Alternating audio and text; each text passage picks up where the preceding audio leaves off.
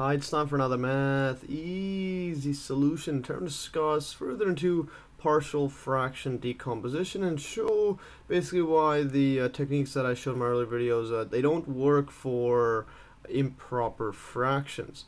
Basically, in my earlier videos, I stated that partial fraction decomposition only works for proper fractions and not improper fractions. Thus, for improper fractions, we first need to break them down to proper fractions using polynomial long division. So make sure to watch that in my last video.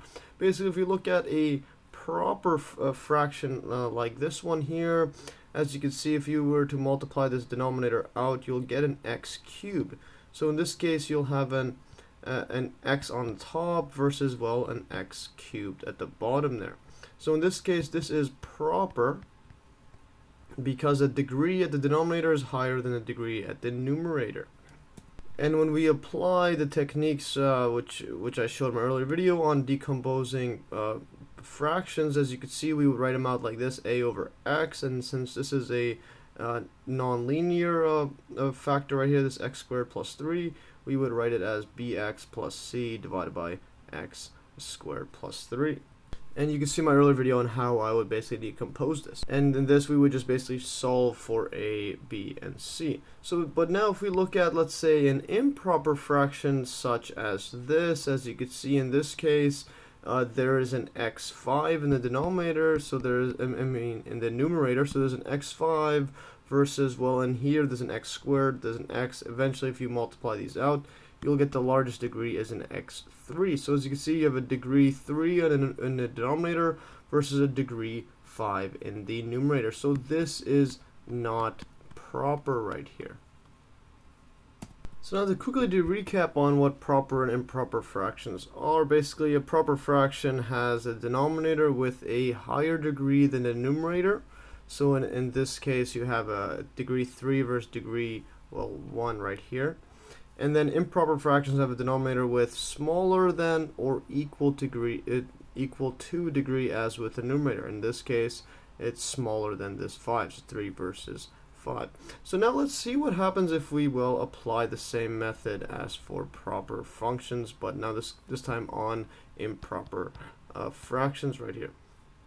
So if we write this improper fraction here, and if we were to do the same method, well, we would have, this is a non-linear, so we would have ax plus b divided by, well, x squared plus 1 as this partial fraction right here, using this factor, and then we would add another coefficient c, and now we have an x minus 2.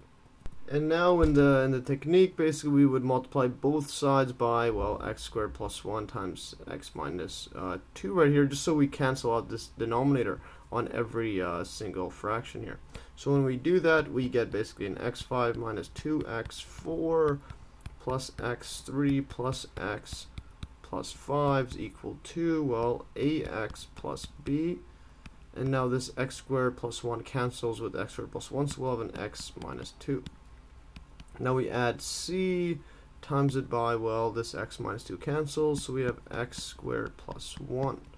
So now, as you can see, we can't really go further here. I'll explain why. Basically, when we have this, as you can see, this whole left side, we have, well, in this case here, we have an x5 degree, we have an x4 degree, we even have an x3 degree in this case. But when we look at, well, this side, we're just using the exact same techniques that I showed for proper fractions in my earlier videos. As you can see, when we multiply this out, we'll eventually have, well, x multiplied by x. So we'll have, in this case, an x squared, and in this case, we have an x squared. So basically, our highest degree in this right side is an x squared, but in this case, we even have an x5, x4, x3. So we can't apply this method because these coefficients will not be correct if we solve for them. Because there's just no x variable to a high enough degree, so there's no way of getting this x to the power 5 or x to the power 4. And now just one more case to solve here is if another improper fraction is basically if the numerator had the same degree as the denominator.